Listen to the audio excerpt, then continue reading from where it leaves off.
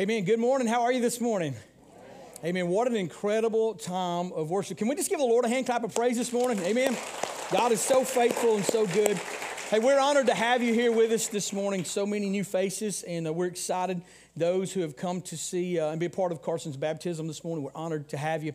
I just pray that you feel the Holy Spirit here and that you just allow God to do something incredible in your life. That's for all of us this morning.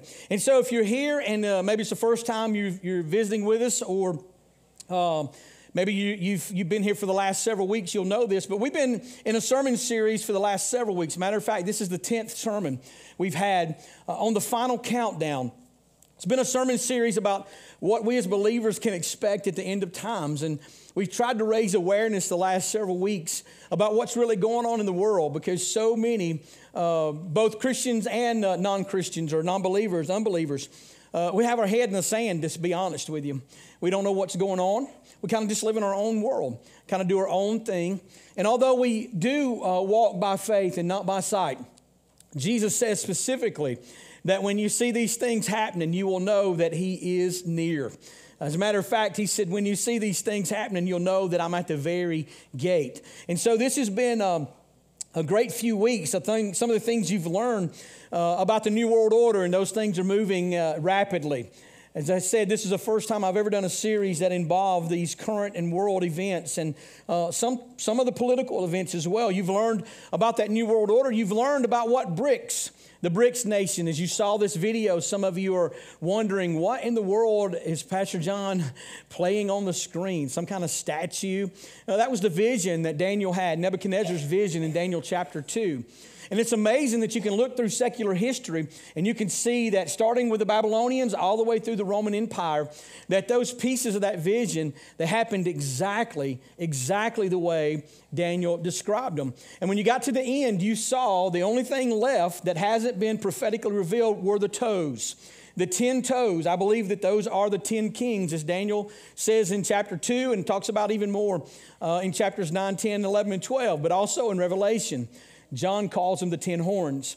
And so those 10 kings, I believe they'll be in effect January the 4th, as the BRICS nation is moving at a fast pace. But you know, as we've went through this, we've learned that it's just a matter of time before the Antichrist makes his appearance, that things that Jesus has told us is going to happen, they're going to happen. And it doesn't matter how big of a prayer warrior you may think you are, how in tune with the Holy Spirit you think you are, you're not going to be able to pray what God has told us is going to happen. You're not going to be able to pray that out. You're not going to be able to get away from it. You're not going to be able to run from it, because God's ordained it. And as we talk about the final countdown and we see these things, the one thing you've learned the last few weeks is Jesus is coming back. He's closer now than He's ever been. And so this morning we're going to do what we've done the last several weeks. We're going to read some scriptures together, and then we're going to give you these last few points. Because this, for some, has created some fear in some of you in the room. It's like, what if Jesus comes back tomorrow? Even had one person, as we talked several weeks ago, and before you take a deep breath of a gasp for air, when somebody says, hey, if Jesus comes back tomorrow, it's going to mess up my plans. It's going to mess up my plans. It's going to mess up my plans for my family. It's going to mess up my things. And so, you know, before you realize that, you say, well, gosh, who would say something like that? Probably most everybody in the room. If Jesus comes back tomorrow, what about this? What about that? And unfortunately, that's where so many people who call themselves followers of Christ really are. We didn't get up this morning. We got up this morning to come to church. We got up this morning to come to Carson's baptism. We got up this morning to just go through the motions, whatever they may be. But did we really get up expecting that Jesus could come back today? The reality is, most people who call themselves followers of Christ didn't get up with the expectation, come Lord Jesus, come. You were thinking about what you got to do today, where you got to be by what time, how much chicken they're going to have at Jack's when we get out, all kind of things. And so this morning, for these next few moments, we hope to be able just to give you a very simple message. The last few weeks, several things have been pretty complex, but this morning it's pretty simple. Some of you who are living in fear, you're wondering, what if Jesus comes back? What do I do? What do I do? We're going to address that this morning. So if you'll stand to your feet across the house, if you're new here, our team has done incredible. Our congregation, our members here have done incredible reading Scripture together in time. We actually stay in time. It's incredible. And we read, and we've done this for the last several weeks, and so we're going to finish this up. The only difference this morning is where the last few weeks we've had a montage of Scriptures. We've had Scriptures from all over the Bible and that we've read from. This morning we're just going to read straight out of Matthew chapter 24, and we're going to read these few verses starting with verse 3. And following. So let's read these together this morning. The Bible says, as he sat on the Mount of Olives, the disciples came to him privately, saying, tell us, when will these things be, and what will be the sign of your coming and of the end of the age? And Jesus answered them, see that no one leads you astray. For many will come in my name, saying, I am the Christ, and they will lead many astray. And you will hear of wars and rumors of wars. See that you are not alarmed, for this must take place, but the end is not yet. For nation will rise against nation, and kingdom against kingdom, and there will be famines and earthquakes in various places. All these are but the beginning of the birth pains. Then they will deliver you up to tribulation and put you to death. And you will be hated by all nations for my name's sake. And then many will fall away and betray one another and hate one another. And many false prophets will arise and lead many astray. And because lawlessness will be increased, the love of many will grow cold. But the one who endures to the end will be saved. And the gospel of the kingdom will be proclaimed throughout the whole world as a testimony to all nations. And then the end will come. Let's pray. Father, we need you right now. Oh, how we need you now. I pray, God, right now that you just open our hearts to the truth that's contained within these pages, the truth that's revealed through your word. I pray that we'd be open to what the Holy Spirit is trying to do in our lives. And Father, as we go through these next few moments, I pray, Father, right now that we do everything that you have asked us to do, that we communicate clearly and effectively. God, that you would just prevent anything that the enemy would try to do to eliminate divine communication today from here to our ears and to our hearts. And God, we pray at the end of this time that if there's somebody in here that's never made a decision to follow you, that today would be a day, God, like never before. That today would be a day of salvation for somebody. That somebody who's maybe they've wandered far, far away, that would be a day that they would come back home with the confidence and the assurance that you love us so much that you're willing to forgive, you're willing to love, you're willing to do exactly what the word says you will do. So, Father, do everything that you're capable of doing and help us to be courageous and obedient in this time together. In Jesus' name we pray, amen. And you can be seated. You know, we know that we are here at the end of times. I think everybody in the room is convinced. I even read a statistic this past week where 40% of non-believers believe that we are living in the end of times. And so as you hear that, as a follower of Christ, we're certain that one day Jesus is going to come back. He's going to come back and get his church. We know that the Bible says and makes it very clear. We're not here to put dates on this. The Bible says no man knows the time nor the hour. Nobody knows. Even though we're seeing these signs and even though these things prophetically are happening, nobody knows. And so what do we do while we're waiting on Jesus? Well, you've heard this message. You've known it all your life. Maybe it's just come to the forefront of your mind because of the reality of what's happening in the world currently. But the first thing you want to do if you're saying, okay, we know Jesus has come back. We know we're in the final countdown. What have I got to do? Listen, the first thing you got to do is be ready. Very simple this morning. You got to be ready. When you start looking at be ready for what, Pastor John? You got to be ready for his return because it's coming. It's coming. And we live in a world right now, the Bible says that it's going to catch this world asleep. It's going to come like a thief to so many because they never saw it coming. I wasn't ready. I needed more time. I don't have these things done in my life yet. There's going to be all kind of excuses for those who are not ready. I shared with you last week in the book of Daniel, the Bible says that the wicked are not going to understand this, but the wise will. The wise are going to understand. They're going to sense the end of times. They're going to sense what God's doing and what we're seeing. You know, yesterday we had dinner with another pastor last night. Wanda and I did with he and his family. And he said, man, y'all are baptizing people every week. You're doing great things. You're seeing people get saved. People come to Christ. And you know, I said, you know why? Because the Lord has promised at the end there's going to be an outpouring of His Spirit. He's going to pour His Spirit out on all flesh, your sons and your daughters.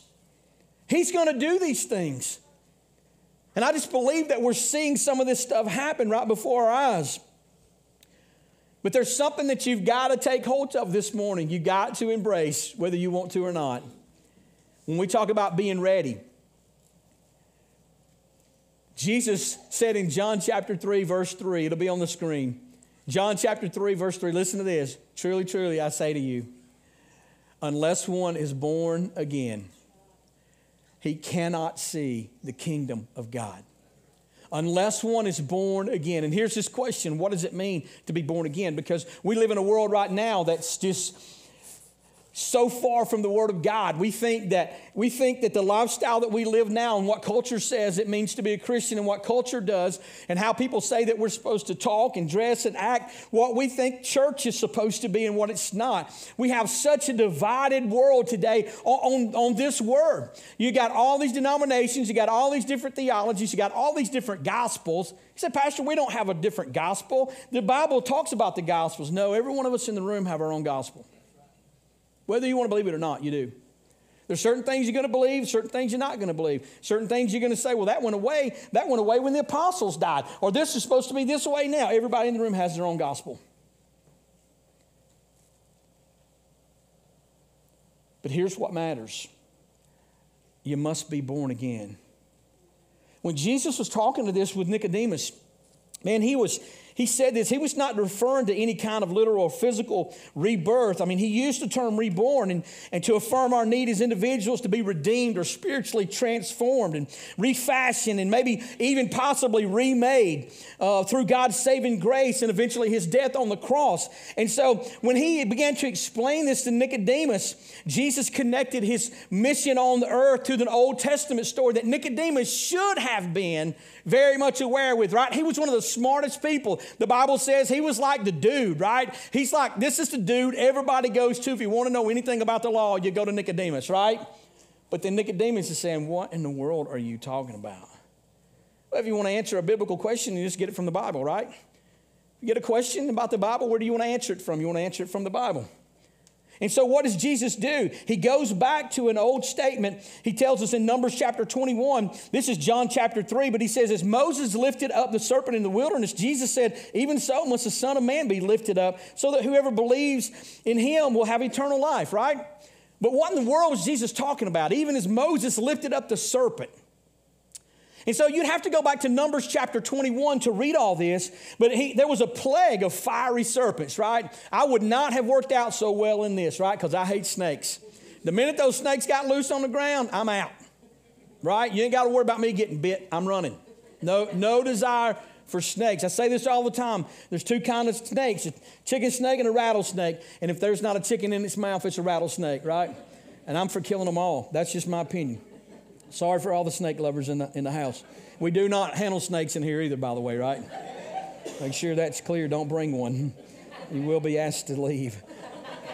But as this plague, the children of Israel were constantly complaining. They were constantly complaining about what they didn't have, what they wished they had, where they wished they could be. And they were reaching and striving for things that just wasn't part of God's plan. Amen. Does that sound familiar to you and I today? Are we constantly complaining, constantly reaching, constantly desiring things that's really not even remotely close to what God's will is for our life? But we want them anyway. And so because of what happened, dude, He sent a plague of fiery serpents that started biting everybody. And to save those who were bitten, Moses was instructed by God to create a bronze serpent on a flagpole and put it out in the camp, right? So he stands up a flagpole, if you will, and it's got an arm. It goes up. It looks much like the cross. It goes up, but there is a snake a bronze snake that's wound around this flagpole. Go back to Numbers 21 and read this. And he, as he puts the snake up on there, everybody in the camp, everybody who looked upon the bronze serpent would be miraculously healed from the poison that was running through their veins. That doesn't make any sense, Pastor. Why in the world would God tell Moses to put a snake on a pole and look at it? The point of the comparison that Jesus was making to Nicodemus was this. You know, at our core, every one of us in the room, at our core, man, we are corrupted by poison. You know what that poison is? Dude, that's poison is sin. And it has corrupted so many people. You know, one of the guys, he just lives right up here. He wrote a song. Harold McCorder wrote a song years ago. It's amazing, you know, that people right here in Harrison County can write something and get famous, right?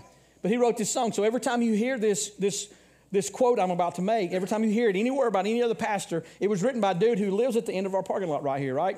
Harold McCorder. Sin will take you further than you ever meant to go.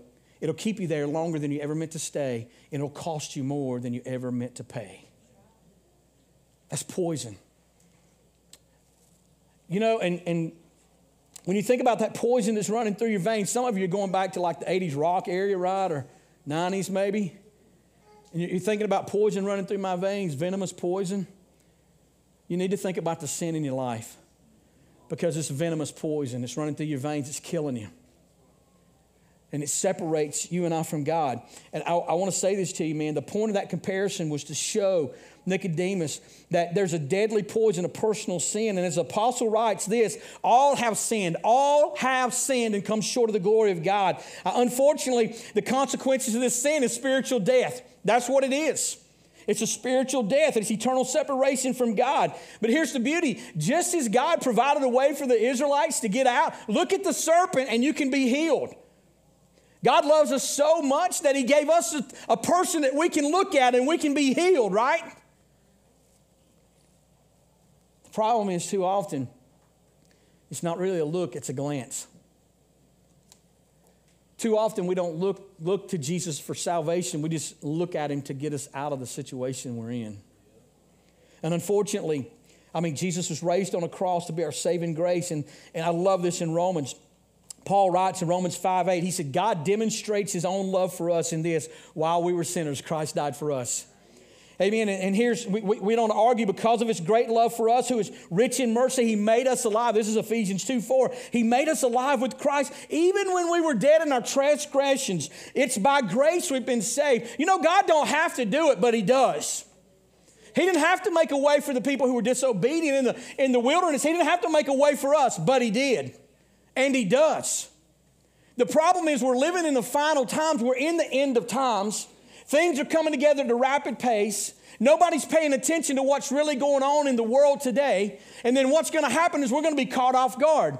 And it's the same concept. For some of you, like, man, I've never heard of the BRICS nation. Man, I've never heard of the SDG. Man, I've never even heard of somebody said, I ain't never even heard of the UN. Really? You've never heard of the United Nations? My goodness. Lord have mercy, where are we? And listen, so many people are going to be saying the same thing. I didn't know Jesus was coming back today. I'd have been ready if I knew it. But here's the thing, man. Here's the truth. You don't know. You don't know when he's coming back. So you better be ready. You better be ready. Jesus made it clear to enter the kingdom of God and experience true transformation, forgiveness, and healing. Total renewal and regeneration are required. And again, here's the deal. The poison of sin is too great for you to overcome by yourself. You can't do it. You cannot do it. How many times have you said, hey, I'm just going to do it this last time. This is going to be the last time I want to do this. This is the last time I'm going to watch porn. This is the last time I'm going to have premarital sex. This is the last time I'm going to do all these things. I'm not going to do them anymore. Last time I'm going to drink it. Last time I'm going to smoke it. The last time I'm going to shoot it up. It's the last time and I will get my life right? I won't do it anymore. And you did great for a little while. But isn't it crazy how after just a short time it comes back around? There's the temptation again. And boom.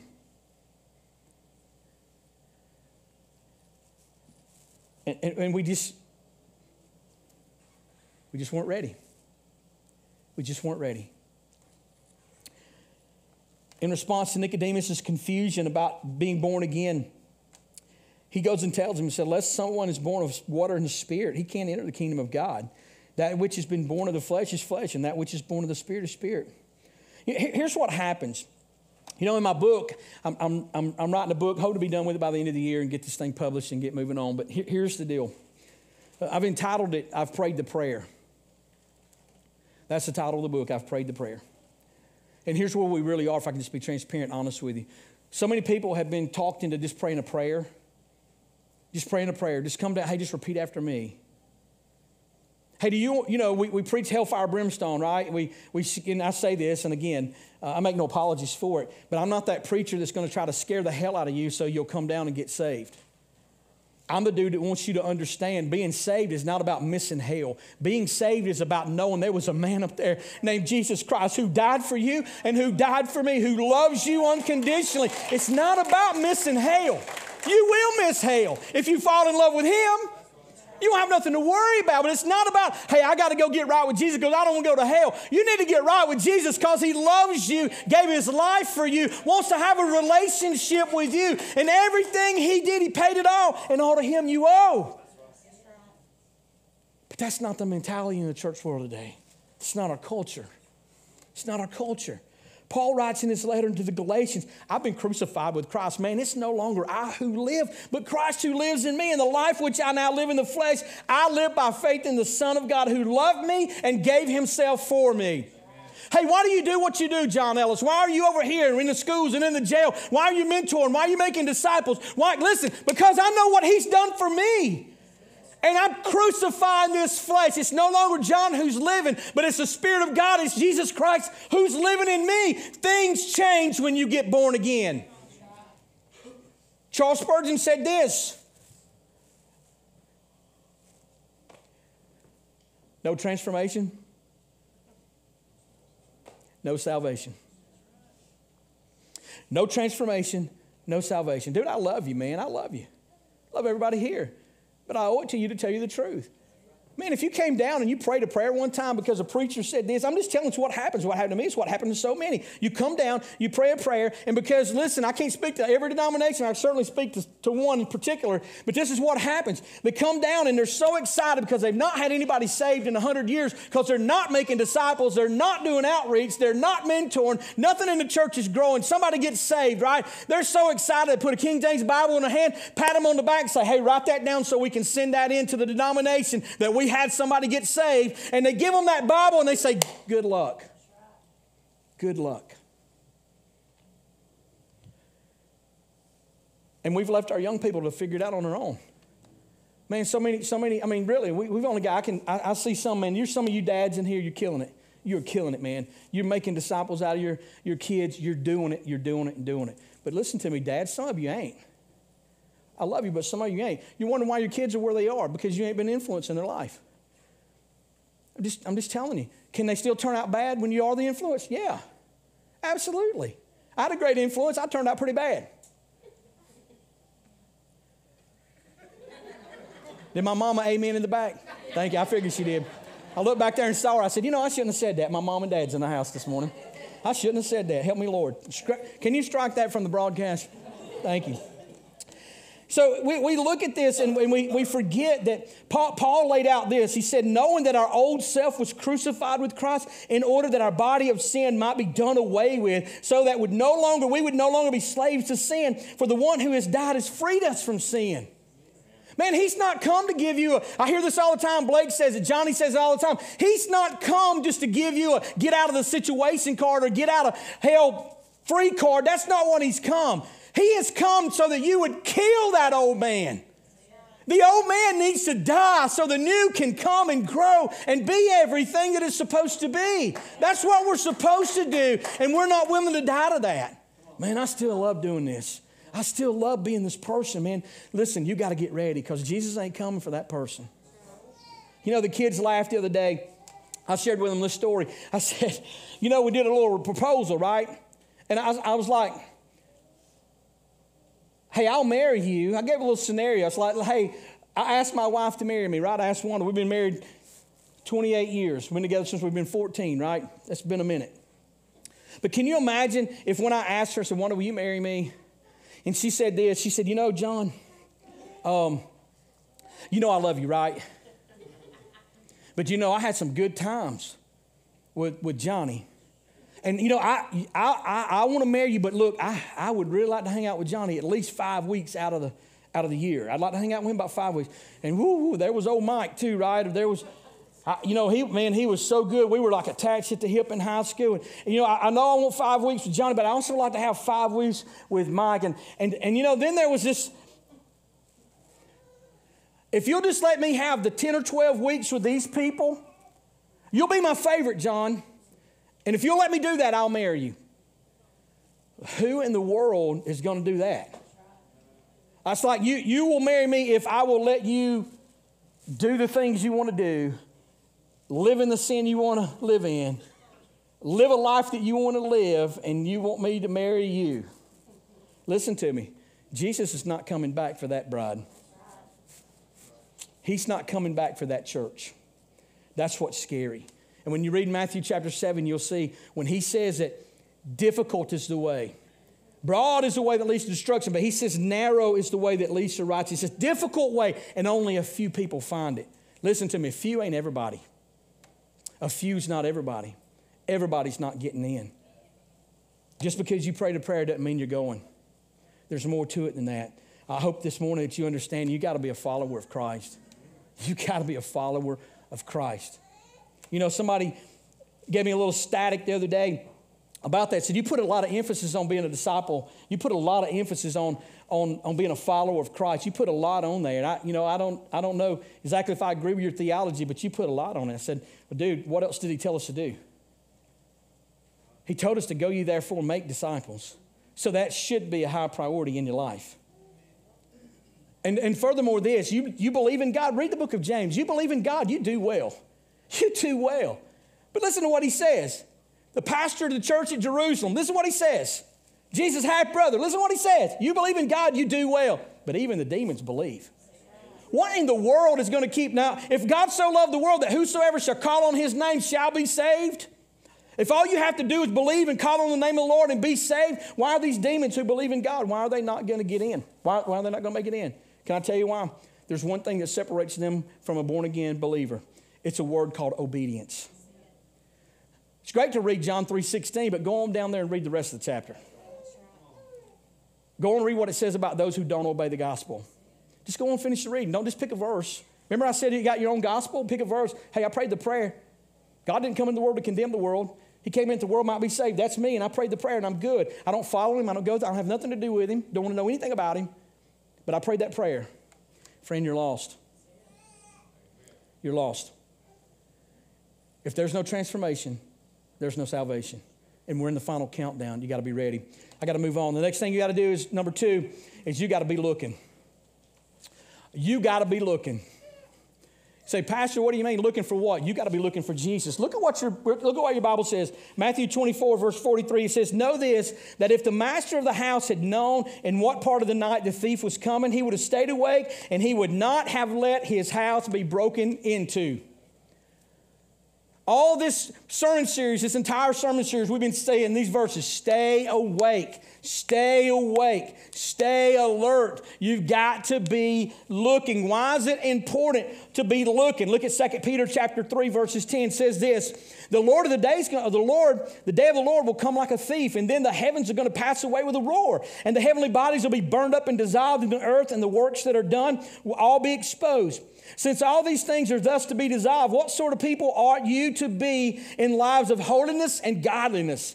Waiting for and hastening for, that hastening's a big word, looking for, eagerly longing for the coming of the day of God, because of which the heavens will be set on fire and dissolved, and the heavenly bodies will melt as they burn. But according to his promise, we are waiting for new heavens and a new earth in which righteousness dwells. Therefore, beloved, since you are waiting for these, be diligent to be found by him without spot or blemish and at peace.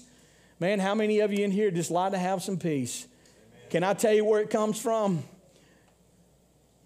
Can I tell you where it comes from? They call him Jehovah Shalom all through the Bible. He's the God of peace. Jesus, the God of peace.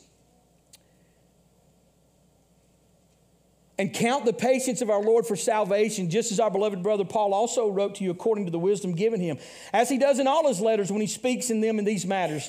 There are some things in them that are hard to understand, which the ignorant and unstable twist to their own destruction, as they do the other scriptures. Verse 17, you with the air of lawless people and lose your own stability, but grow in the grace and knowledge of our Lord and Savior Jesus Christ. To him be the glory both now and to the day of eternity. Amen. Listen to me in this moment. You know, when we talk about looking, when we talk about waiting for Jesus, and we're talking about looking for Jesus, what does that entail? What does that entail? Does that entail a Sunday morning?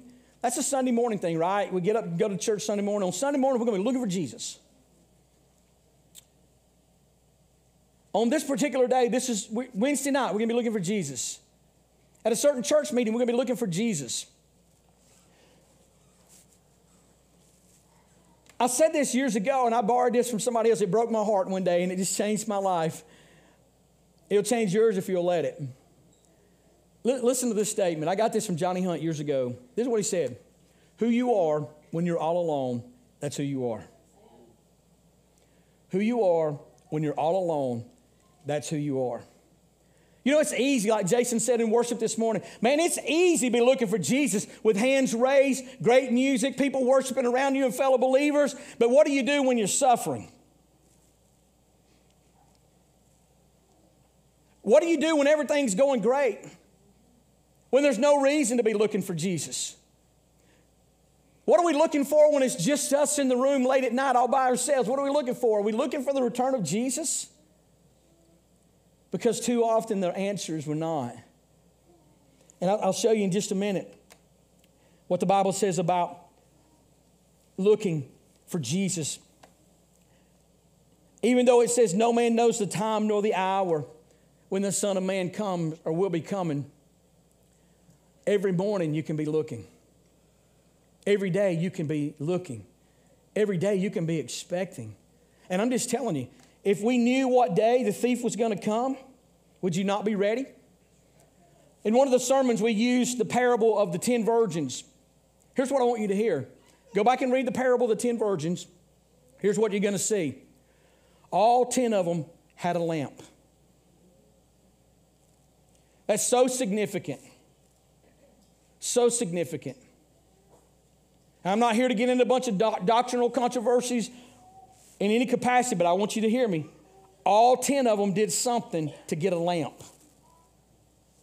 What was that something? I personally believe that they did something through their belief, or they had proved something as a disciple, as a follower, that they deserved a lamp. Could that possibly be that you come down and somebody came down and prayed a prayer and they said, Lord, I want you and nothing else. I want to surrender my heart to you. And he said, okay, listen, we give them a King James Bible, or we give them a Bible, or whatever we give them. Certificate, whatever we give them, right?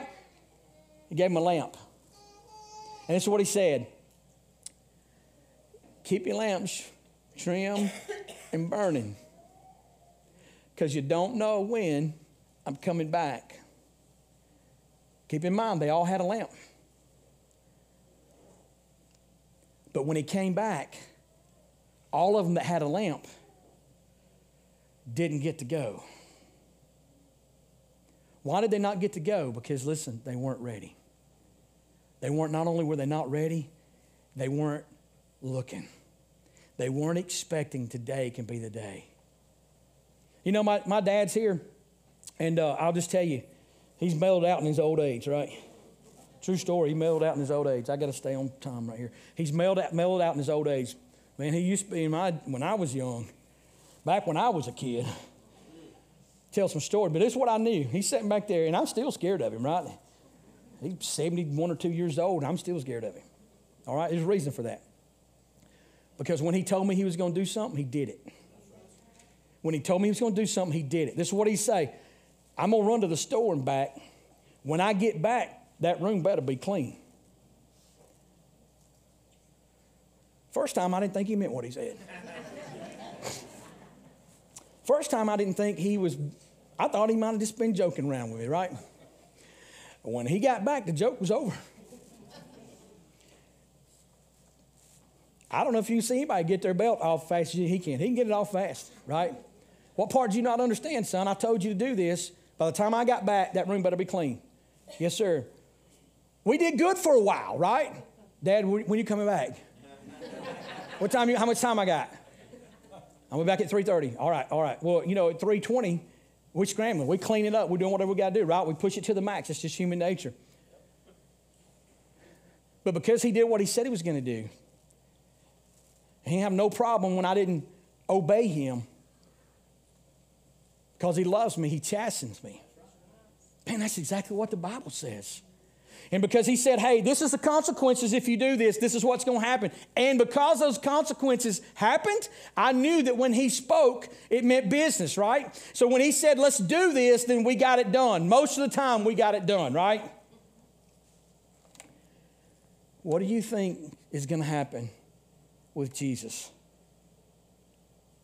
He is going to do exactly what he says he's going to do. And although those 10 virgins all got a lamp, they weren't prepared. They weren't looking. And when he came, guess what he did? Exactly what he said he was going to do. And they were trying to get in with somebody. Give us some of your oil. Give us some of this. Give us some of your salvation. Give us some of your spirit. Give us some of what you got so that we can get in. It was too late. It's too late. They didn't get in. They beat on the door. Let us in. Let us in. It's too late. It's too late. But I had a lamp. You gave me a lamp, Jesus. I was a disciple. You gave me a lamp. I had a lamp. Yeah, but you didn't do what you were supposed to do with it. It was your responsibility to make sure it was full. It was your responsibility to take care of it. It was your responsibility. You chose not to be responsible with what I gave you. That's why, Dietrich Bonhoeffer talked about cheap grace. Grace is not cheap. It costs our Savior his life, but to some of us, it's cheap. It's cheap because we don't honor it. We don't appreciate what it's really here to do. If we did, our lives would be different. Our lives would be different. If you knew what time he was coming, dude, you'd be ready. If I know my daddy's coming back home after he told me to do something, I'm going to be ready, and it's going to be done. He don't even live with me right now, but if he told me something, when I get over to your house, I'll like, yes, sir. I'd say, I want to get busy. Just kidding. Let's get busy. Here come. Daddy's coming. Daddy's coming. Third thing I want you to see this morning is as we get in this final countdown, listen, this is going to get a lot of us right here. Listen, you need to be serving. You need to be serving Jesus. If you love him, you need to be serving him. You need to be serving him. You say, well, Pastor, that's not really important. Oh, it's very important. It's very important. And I don't have time to go through this whole thing. I've already gone through this in the sermon series. But we're living in times when people are only interested in what God can do for them, not what they can do for the kingdom of God. Amen. It's not about what can I do for the kingdom of God. It's what can the kingdom of God do for me? What can the church do for me? I just want to remind you, I'm not going to read the whole thing, so don't worry about that in the back. But if you were to go back and you were to read the parable of the talents, and you were to see it was like a man going on a journey who called his servants together and they entrusted him. He entrusted them with his property.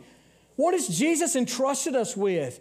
Man, he's entrusted us with our kids. He's entrusted us with our church. He's entrusted us with the community. He's entrusted us to be the hands and feet of Jesus, to be the voice of Jesus. He's entrusted us with these things that are his property. He gave 5 talents to one, 2 to another, 1 to another. And then he left.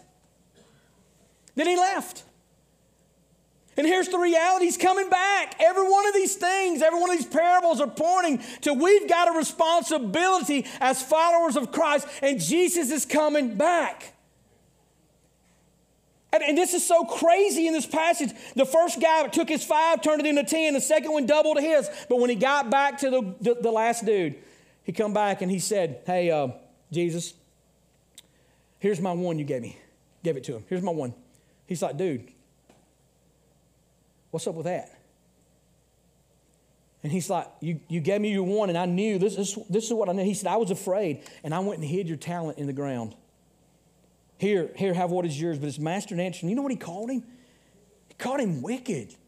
Wicked and slothful servant. You knew that I reap where I've not sown and gather where I've no scattered no seed. You ought to have at least invested the money with interest.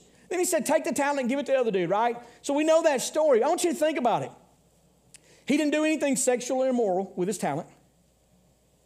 He didn't gamble it, pocket the money. He didn't do anything in here that would be what we would see as sinful. In our culture today, this dude didn't do anything. He took what Jesus gave him, he took the talent, and he buried it in the ground, didn't do anything with it. Just didn't do anything with it. Just left it in the ground. That's it. Pastor, what's so bad about that? I don't know. You have to take that up with Jesus. Here's what you're also going to have to take up with him. What did he give you that you've not done anything with? Some of you by now ought to be teachers, but you're still drinking out of a bottle. Some of you by now should be leading disciple groups, growth groups. Some of you by now should know more than the scripture, Jesus wept. And some of you do. And some of you are making disciples. And some of you are doing an incredible job. But when you look at the world today, why are we where we at? Why are we not seeing great revivals? Why are we not having an outpouring of the Spirit? I told this to Dan this week. You know what? I'm sick and tired of reminiscing. My goodness, I am sick and tired of reminiscing. He said, what do you mean? I'm tired of talking about what God did back in the old days. I'm tired of talking about what he did at Salem when we started with 12 people. I'm tired of talking about what happened when we were a kid. The outpouring at Azusa Street, the outpouring at the revival, these outpourings at other places. I'm tired of reminiscing. You know that the same God that did all those things is the same one we're reading about right here in the Bible. It's the same one who wants to pour his Holy Spirit out on everybody. But listen, all the church wants to do is reminisce.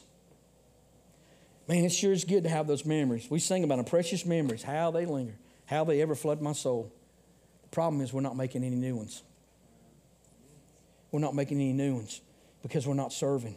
And I'm telling you, what's God, when he comes back, you're going to have to give an account. When he comes back, you're going to have to give an account for what you did with what he gave you. Dude, think about this. What is the greatest gift that every one of us in this room got? Salvation. And it's not good enough for you to share with somebody else. It's not good enough for you to get over your fears, get past your hurts, habits, and hang-ups, work through your brokenness. You're just going to stay broken all your life? Man, that's the dumbest thing I've ever heard of. And I don't mean no disrespect. You're telling me a God who heals, a God who saves, a God who's going to allow you to walk on the streets of gold, walls of jasper, going to create a new heaven and a new earth, going to be a place where no sickness, no pain, no cancer, no hurt, no habits, no hang-ups, none of those things. We're going to just stay broken all of our lives because we don't want to deal with it. That's a big P-R-I-D-E word. That's a whole nother sermon. But I'm just saying, pride cometh before the fall. So all those things that keep tripping you up, keep tripping your family up, keep tripping everything up about you, that's on you, bro. That's on you. That's on you. He's got enough grace and got enough mercy and got enough love. And here's the problem. If you come to me for counseling, I'm going to ask you this. I love you, but I'm going to ask you this because this is the problem. Are you making disciples? Pastor John, I need help. Are you making disciples? You know, it's crazy what happens when you get the focus off of yourself and on somebody else. It's crazy what happens when all of a sudden I'm not thinking about John Ellis anymore. I'm thinking about what can we do in the high school? What can we do in the jails? What can we do in the plants? What can we do in the businesses? Where can we sit down at Jack's and make disciples? Who can come to our office and make disciples? When you get the focus off you and it's on somebody else and you're giving them the word of God, I'm telling you, everything in your life changes. You ought to try it one time. Everything changes. You don't think about what you don't have. You think about what you're giving this person, the greatest message of all time, the greatest love. There's no love that compares to the love of God. You're giving that to them. You don't think about what you don't have anymore. You don't walk around complaining anymore. You just trust God. But when you look and say, hey, are you making disciples? No, Pastor John, I'm not making disciples. Last point, we're done. You got to be excited for his return. Pastor John, you've been telling me I got to be all these things. I'm just telling you, you got to be excited for his return. Well, if he comes back tomorrow, he's going to mess up my plans. Well, you need to make sure you and your family know Jesus, because if he comes back tomorrow, I love you. I'm telling you the truth, right? I'm telling you the truth. You may be saved, Dad. You may be saved, Mom. All right, but your husband may not be. Your kids may not be. But here's the deal. Just because your kid's not saved, that's not going to stop Jesus from coming back. It's just not. He has entrusted us. He has entrusted. Paul told Timothy, man, do what you've been told to do, what we've entrusted you to do. Do it. What has he entrusted us to do? Man, he's entrusted you to make sure your family knows Jesus. You know what's crazy is most husbands and wives in today's world, they can't tell me their husband or their wives or their spouses or their kids' conversion experience. I've had in funerals. I had to do funerals, and I've had to ask a husband or a wife, were they born again? And it's what they say, I don't know. Dude, y'all been married 48 years, and that conversation never came up. That's a true story. Y'all been married that long, and that conversation never came up. Dude, I'm just telling you from my seat, what does that tell me as a pastor about, oh, I love Jesus. I love Jesus so much, I never asked my wife if she was going to bust tail wide open when she died. I love my Jesus so much that I loved him so much that I didn't have the courage to talk to my husband and just tell me, when did you accept Jesus? When were you truly born again?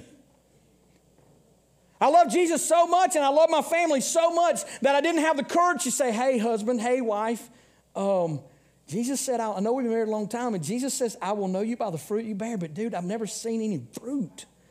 I'm not trying to be inspecting your fruit right here, but dude, I just need to know, is thy heart right with God?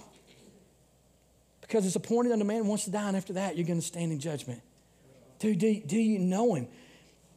We got to be excited for his return. It's not a time to be living in fear or with fear. It's time to be excited and anxiously awaiting Jesus' return. Man, when we started preaching about the final countdown, that first couple of messages, it freaked some of y'all out. It freaked some of you out. It's like, whoa, wait a minute. Wait a minute. You mean to tell me that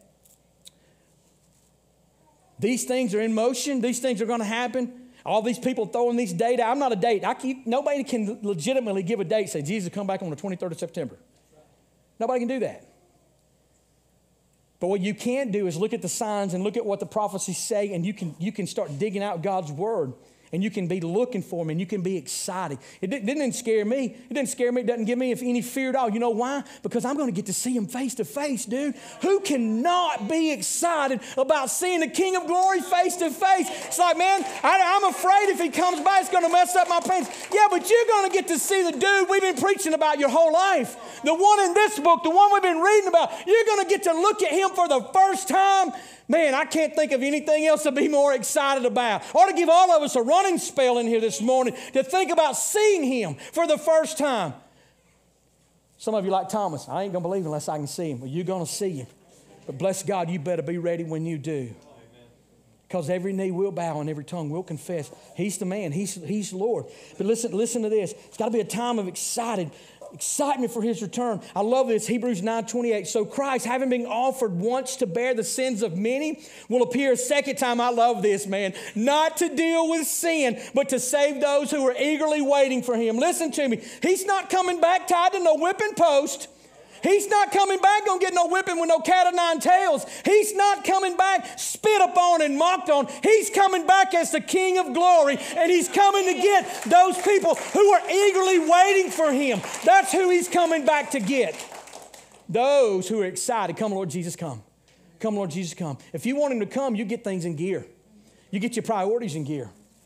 You get your theology in gear. And if you're excited about him coming and you know your children and your family, your husband and your wife are not where they need to be, dude, who in the world? What is that, Penn Jillette? Is that right, Blake? Penn Jillette? Penn Jillette, we showed this year. He's a world-renowned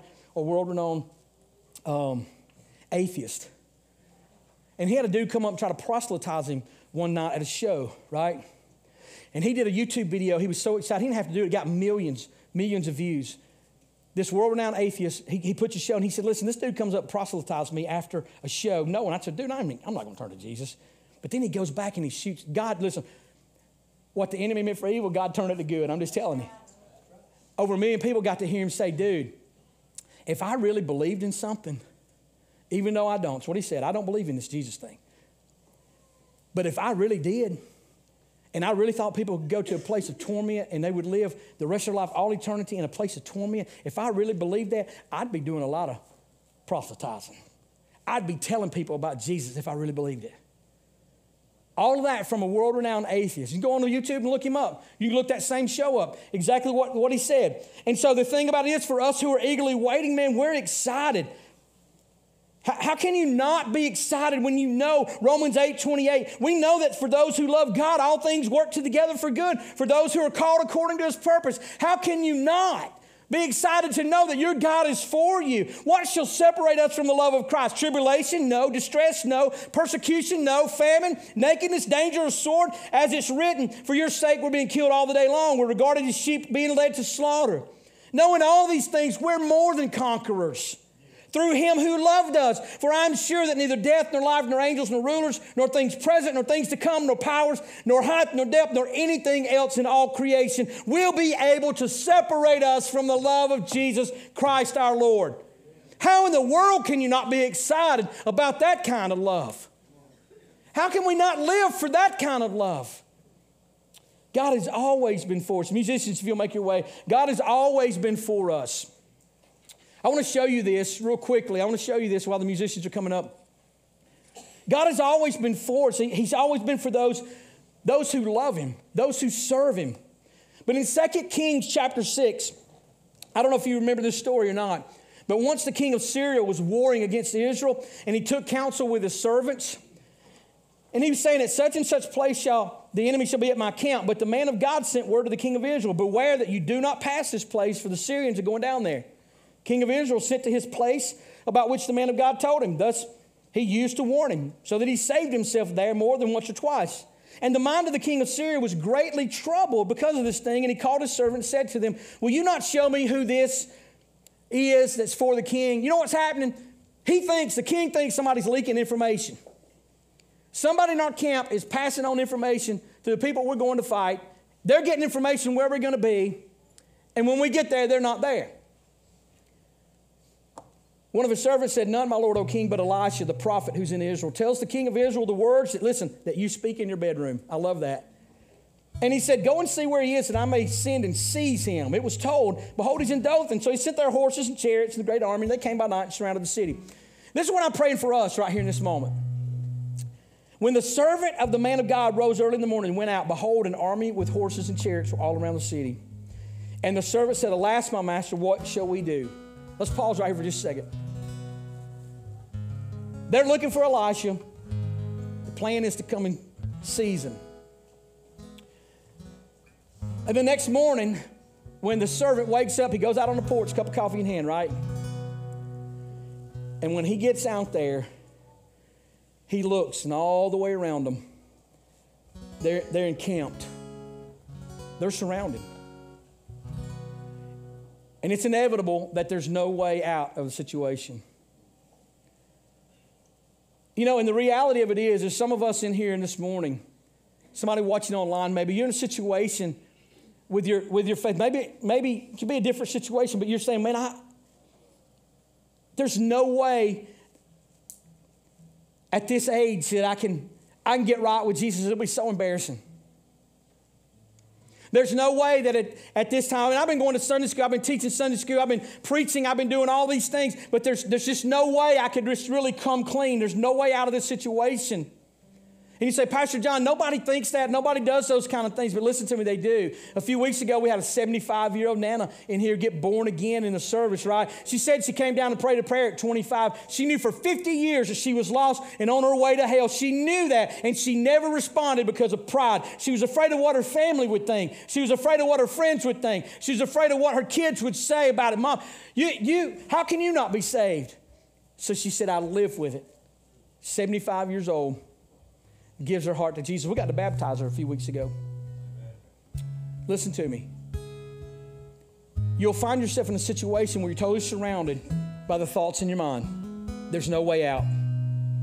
There's no way I can get out of this. There's no way I can come clean. There's no way that I can beat this. There's just no way out. And it feels like you're surrounded by so many things, dude. And that's just where we are in this world today. We're surrounded by so many things. But listen to me. Elisha started praying. He said this in verse 16. He said, do not be afraid, for those who are with us are more than those who are with them. Wait a minute. I don't see nobody. All I see is the enemy. The enemy is totally around me. I don't see anybody. What are you talking about, Elisha? What are you talking about? And this is what I'm praying for us this morning. The same thing that Elisha prayed. He said, oh Lord, please open his eyes. Lord, please open his eyes that he may see. And the Bible says, so the Lord opened his eyes. And it was in that moment when he looked up, I love this, when he looked up, he prayed and he opened his eyes. And the mountains, I love this, the mountains were full, the Bible says, full of horses and chariots of fire all around Elisha. The Bible says that when the Syrians came down against him, Elijah prayed to the Lord, please strike this people with blindness. And God struck them with blindness, and he just led them out of the way. What would it look like for you this morning if your eyes were open? It's the final countdown. We're coming down to the end of times, man. I don't know how long he's going to tarry. It's coming. But here's what needs to happen. You need to be ready. You need to be looking for him. You need to be serving, man. And if you're looking, if you're ready and you're looking and you're serving, how can you not be excited? How can you not be excited that in just a moment Carson's going to get in the tank and we're going to get to baptize another brother, dying and raised to life? How can that not? Listen, out of everything that happens in the world, everything that happens in the spiritual realm, the only thing that gets all of heaven rejoices is when one sinner repents, truly gets born again. The Bible says all of heaven is rejoicing. All of heaven is rejoicing. So as it comes down for you this morning, maybe you feel like you can't get out of this. Maybe you feel like there's just no way. So as we pray right here, I'm going to pray that your eyes are open. I'm going to pray that you see the God of Abraham, Isaac, and Jacob. You see the God that saved Noah, and you see the God who promises that he'll save you if you're serious about a relationship with him. And today, ladies and gentlemen, today can be a day of salvation for somebody in the room. Today can be a day when that marriage is restored. Today can be a day when your brokenness is finally not controlling you anymore. That your depression is not controlling you anymore. That unforgiveness that you have for a father or mother, or that it's not controlling you anymore. Today can be that day.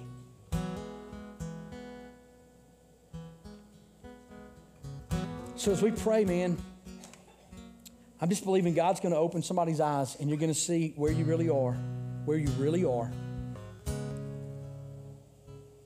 and that you'll run to the Father. You'll run to the Father, man. You know, the prodigal son would never been in the Bible. It had never been in the Bible if there would not have been or would never be an opportunity for that to become applicable in our lives. Can I ask you again, man, how long are you going to live in that pig pen? How long is it going to take before you come to your senses and just realize, I can't do this. I can't do this. You got to stop drinking the poison and expecting somebody else to die.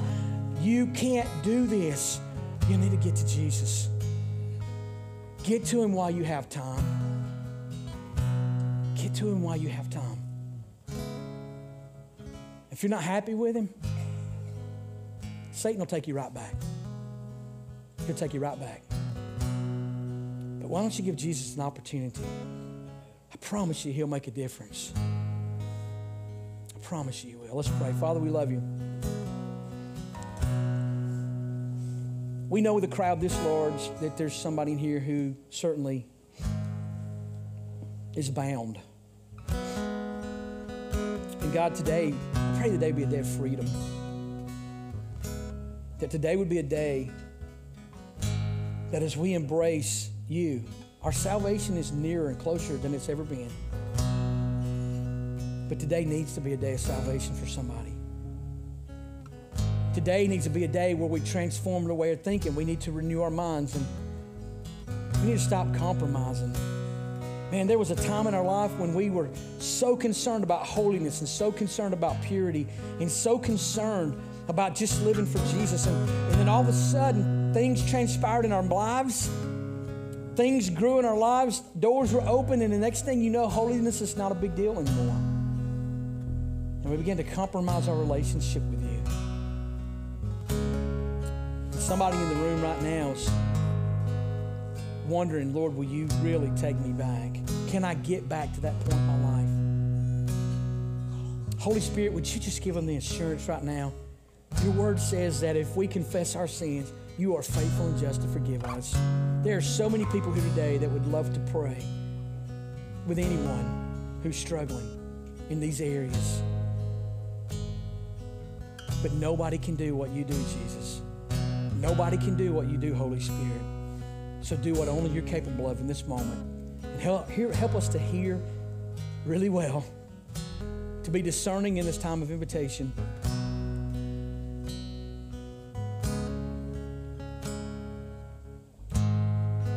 And have the confidence, God, that you are an on-time God every time, that you will deliver. Thank you for this day and for all you do. In Jesus' name we pray. Amen.